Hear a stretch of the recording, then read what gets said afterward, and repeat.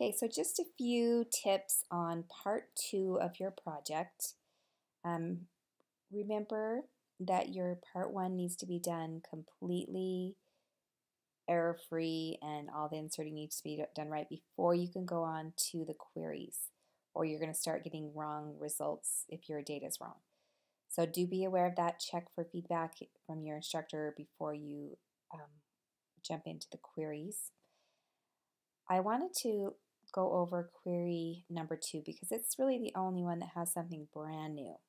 So it says, hint, use modulus for the days left over after the years. Now this was kind of with the intent of, we really haven't gone over modulus, but maybe you need to figure out how to do a little bit of research on your own and do it. But I found students were just super lost with modulus. And we didn't really use that in class. It's kind of a new thing. So I did want to kind of go over that quickly. So if you go to W3 Schools, you could look up modulus and you could just say modulus with SQL because modulus is used with other languages. Past the ads. Okay, right here, mod function. So there's two ways you can use modulus, as a function or as a operator with the percent sign. But let's just talk about what modulus is. Modulus is going to return the remainder of a number divided by another number. So for example, if we go into this little try me, we've got 18 being divided by 4.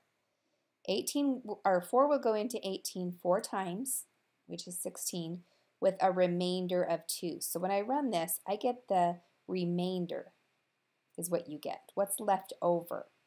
So in number 2 is asking how many days are left over after we equally divide 365 into the day difference, right? The years of how old they are.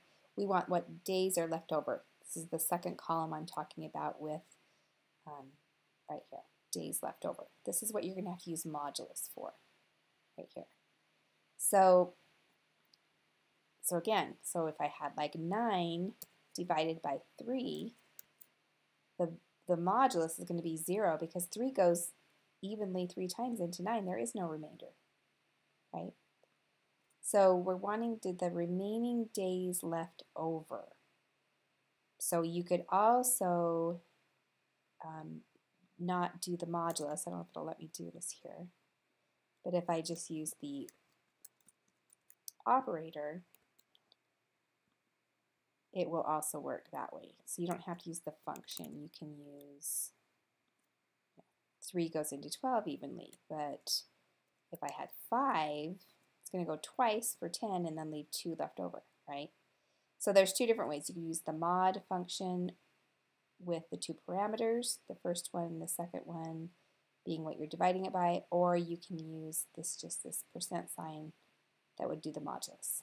Okay, hopefully that helps you be able to set up number 2 a little easier because we've kind of explained what modulus is. But again, that would be something, we didn't go over every single function that there is. We didn't go over every single operator that there is. So realize you will run into things past this 100 level database class that you might have to research and look up. So that's kind of the idea. And then this last column is just these first 2 columns concatenated with some strings.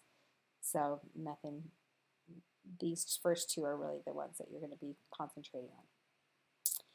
Okay, I think that's all we needed for this one. Sometimes you can get some of these results back without putting a lot of different where columns in or where conditionals in, but I would do as many as you can. But there is some grouping and things like that. So watch the rest of those closely. Okay, hopefully that helps out a little bit with part 2.